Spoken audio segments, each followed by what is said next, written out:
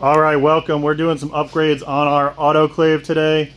This is the autoclave cart. It is on wheels. It rolls into our Beta Star 3x2x4 interior dimension autoclave that's fired by our Hearst boiler.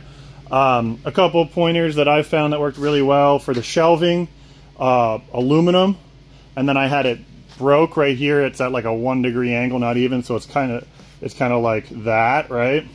And then for the height adjustments, these little brackets are great on unistrut, so that way you can totally adjust the height.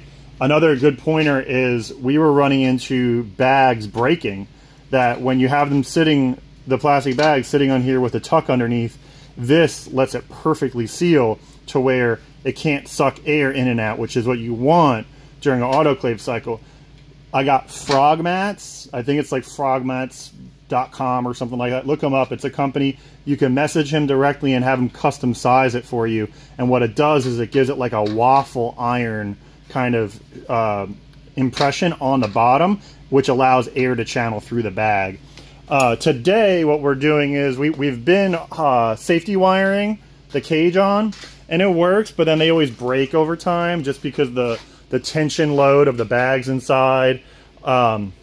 You can see we just put some new ones on here, but we're upgrading. So we're actually drilling and tapping out the aluminum and then putting little tiny little guys in here like this to hold the cage on.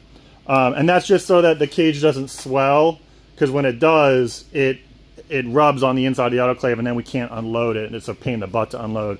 So we're going to be doing, like, every other shelf is going to get one, and then the corners are going to get one and all that.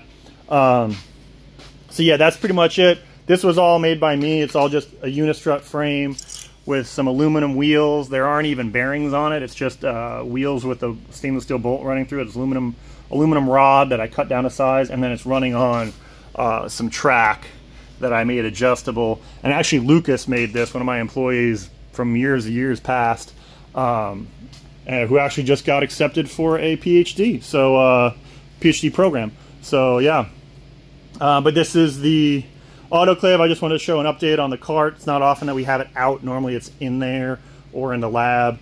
And yeah, just doing a couple upgrades, tweaking it.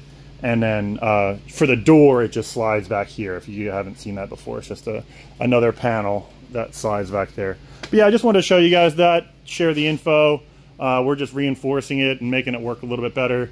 If you need sterilized grain spawn or colonized grain spawn, hit up myersmushrooms.com for your in-stock mushroom supplies. Take it easy and keep on mushrooming.